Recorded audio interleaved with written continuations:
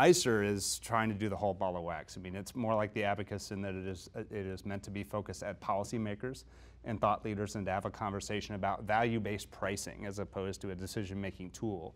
And then I think it is actually trying to do it at two levels. You've got the care value component, which is sort of that it's not individual patient the way we think about it, but it is sort of that at what price, to reach a certain benchmark of $100,000 per quality adjusted life year, $150,000, I think are the two benchmarks. What does the price need to be in order to meet that threshold? And then what is the health system value cost? So making some assumptions about cost over a short period of time, it sort of speculates as to, from a health systems perspective, what should the cost be?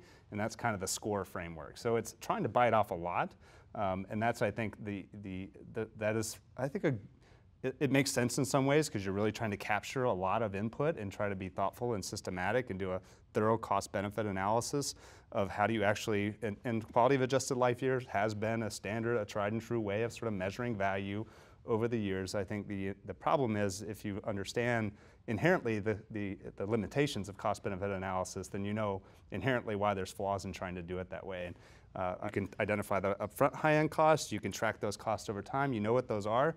Most of the benefits are very difficult to monetize, and you wouldn't even try.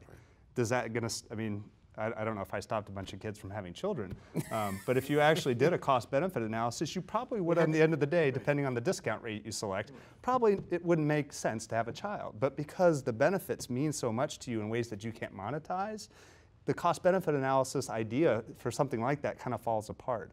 And I think that's part of the limitation inherently of something like healthcare, and you're talking about people's lives. I mean, look at how much effort we will put into saving one life.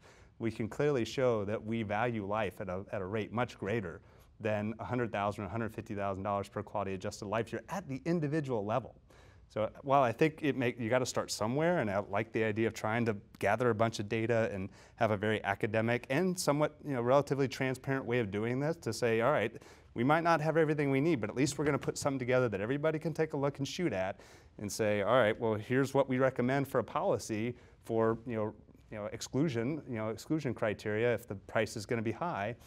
I just think inherently it has, inherently the CBA approach has so many challenges in this space around trying to identify value at the social level and value at the individual level that I don't know how, from a patient perspective, I don't know how you get past that.